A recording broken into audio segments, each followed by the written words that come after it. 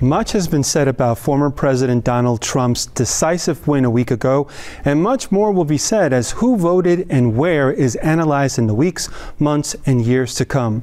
With me now, sitting front and center, is Juan Gonzalez, the co-host of the national daily news program, Democracy Now!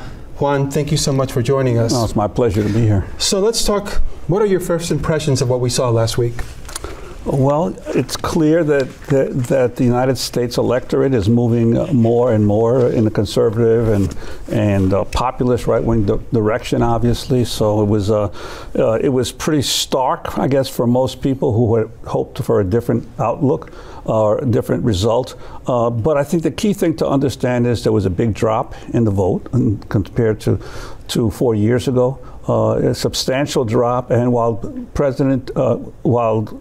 Trump gained votes. He gained about, in the final total, because California still has about 1.5 million votes to count, he will have ended up with about a couple of million more than he did, than he got in 2020. But Harris dropped dramatically from Biden's totals, about probably 5 or 6 million votes. So really what happened was that a lot of people stayed home. More people than we had expected stayed home, and most of the folks who stayed home were likely Democratic voters, because the independent vote didn't change that much from 2020 to 2024. About 2 million people voted independent candidates. So really what happened was that a lot of people stayed home. More people than we had expected stayed home, and most of the folks who stayed home were likely Democratic voters, because the independent vote didn't change that much from 2020 to 2024. About 2 million people voted independent candidates. So clearly there was a major fall off in the Democratic column, and that's what has resulted now in Republicans gaining not only the Senate, control of the Senate, the House, but also the White House as well. Yeah, and you mentioned the people who set it out, right? You cautioned voters sitting out this election because of a choice between two unsatisfactory candidates, comparing the situation to the 1968 presidential election. Tell us about that. Yeah, well, back in 1968, people forget, there was a president had decided not to run for re-election, Lyndon Johnson. There was another genocidal war occurring at that time, the Vietnam War, but the United States was directly involved in what resulted in the death of more than 2 million Vietnamese in that war. And the Democratic candidate was pro-war, as we have had here with Harris continuing to support the Israeli invasion of Gaza. So that the result was that there was a disillusioned Democratic electorate, mostly young people back then, who refused to vote. I think we haven't had polls of those who didn't vote. We have had polls of those who did vote.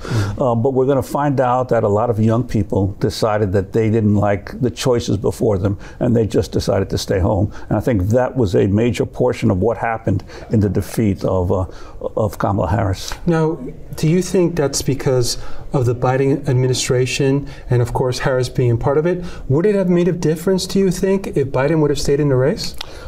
Well, I think it would have made a difference if Harris had tried to separate herself in some way or other from the policies of the previous administration. She didn't. She consciously chose to basically say, I am a younger, better version of what Joe Biden was. And I think that ended up hurting her dramatically. The other, of course, we've had a lot of discussion about the change in the vote.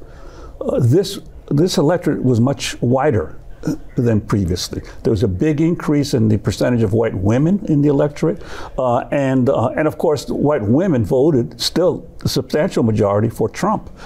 And then there was a drop in the African American percentage of the electorate, in the Latino percentage of the electorate, and of course in both among African American men, but particularly among Latino men, there was a major shift. Something I've been studying elections back through the 50s and the 60s. I've never seen such a sharp shift in the Latino community, from about 36% of Hispanic men who voted for Trump 4 years ago to 55% of Latino men voted for Trump. And I looked at some of the local Chicago figures. In Little Village, Trump's percentage of the vote jumped from 13% 4 years ago to 32%.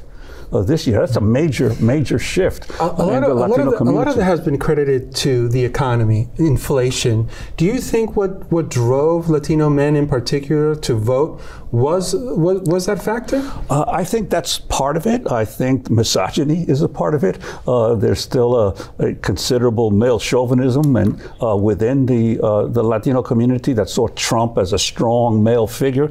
But I also think that increasingly the Latino community has had many more class divisions. The class composition of the Latino community has been changing. It's no longer the working class poor of Mexicans, Puerto Ricans, and Dominicans who came in the 70s and 80s.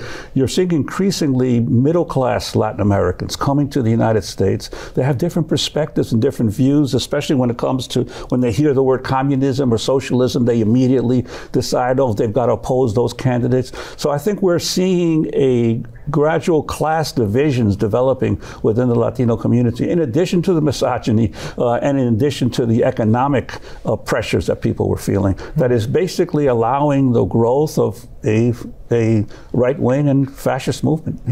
And of course, the United States is not alone. The same thing is happening in Germany, the same thing is happening in France, the same thing is happening in England, in the Netherlands, and all of these countries, you're seeing a big anti-immigrant phobia and also an increasing direction of the voters going in favor of authoritarian strongmen throughout all of the industrialized world.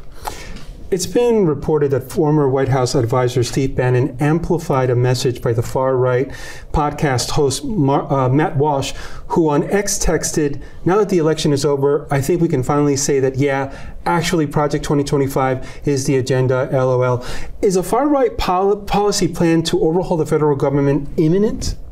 Oh yeah, it's going to, and of course we've heard recently about the appointment of the new Attorney General that Trump has chosen, Matt Gaetz, and we've seen the czar that he's put in charge of immigration. We are going to see on day one a massive change in the way that the government deals with immigrants in the United States.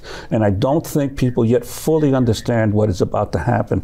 But they will come January 20th, because there is going to be a complete redirection of the government to rounding up and expelling people from the country. And of course, as I've mentioned frequently, this is not the first time. Back in the 1950s, there was Operation Wetback under President Eisenhower that deported about 350,000 Mexicans. In the 30s, Herbert Hoover did a massive deportation program that up to 1 million, largely Mexicans, were rounded up and deported from the country.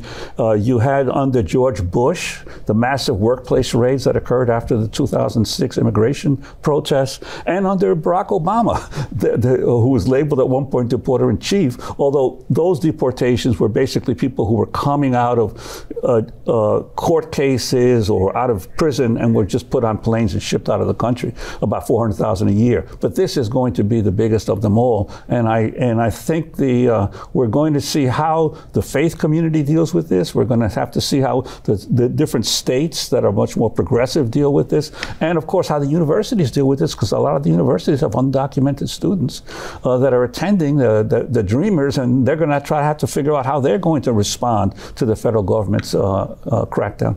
Juan Gonzalez, thank you so very much for your time and for your insights. Oh, thank you.